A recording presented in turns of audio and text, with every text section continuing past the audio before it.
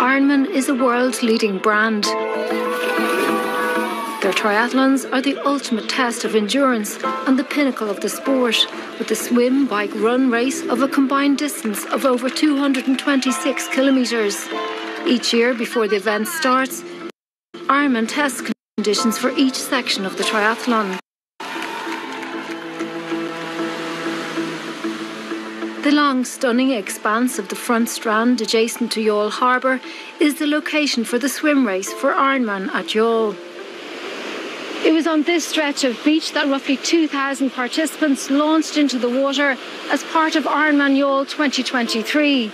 The fact that 2 men tragically died in the race has led to searching questions about the decision to proceed with the swim race and if participants were sufficiently warned about the dangers. While the cause of the 2 men's deaths is not yet known, the decision to proceed with the swim race here in rough sea conditions involving 2,000 competitors is now the cause of controversy. The waves were crashing so high they were driving people back into rocks. I only made it about 200 metres out and it was a very big swell, and I was looking around me. I started to panic.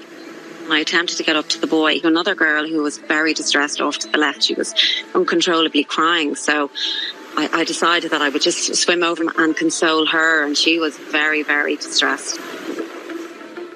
Ger Prendergast, an experienced triathlete, was at Youghal this year. While waiting to start the full distance event, he observed the half-distance athletes enter the water first. As soon as they got in, they just seemed to scatter everywhere. Usually when you're watching a swim, there'd be like a train of swimmers, a nice straight line of swimmers, and that's what you'd like to see. But in this case, they just seemed to scatter everywhere, and a lot of people got brought back to shore as well. A lot of people couldn't really get past the first few waves, so there was a lot of people struggling. The race course required that swimmers first turn right against the current towards a red buoy.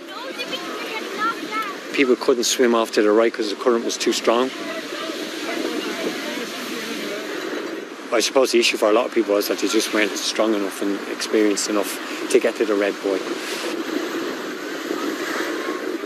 In this amateur footage filmed by an onlooker, it shows that there were concerns about swimmers being able to get past the first buoy shortly after the race began.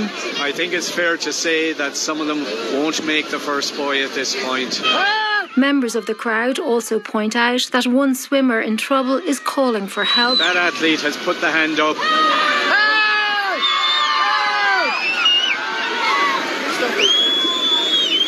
Ger witnessed many swimmers who couldn't complete the course being rapidly taken out of the water. So normally you would see maybe one person get dropped back by a boat. While I was standing there watching the race unfold, obviously it was quite chaotic, and there was like boatloads of people, like 4 and 5, getting off the rib, getting dropped back, so a lot more than you would usually see.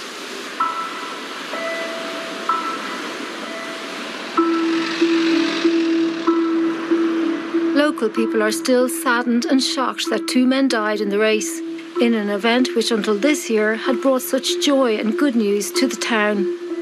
Everybody felt it, the town really did feel it for everybody, for those families and for those, So it was tough. Perhaps in the future, if it goes ahead next year, there's a lot of doubt hanging over the town maybe in terms of will the event go ahead. Having lived abroad, I've watched other Ironman events take place in other parts of the world. So it can happen anywhere, but it's just, I suppose, 2 deaths you really do feel for the family and for the town. What people don't realise is this is an extreme sport too. Like, I still play a bit of rugby, and like if you break your neck playing a rugby match, like you're playing rugby, it's the same with an extreme sport. So like kind of people know what they're getting into too, but at the same time our sympathies with the family. Are you a regular here? I'm on this beach every day. That morning it was really, really rough. Given the conditions that were prevailing, that it didn't seem very wise to go ahead, and that's what people think. And why did it go ahead? I know there's a big dispute going on about the whole situation. To a layman like me, it just seemed I wouldn't have got in the water that morning, certainly not. In the immediate aftermath, controversy erupted between the event organiser Ironman and Triathlon Ireland, the national governing body of triathlons.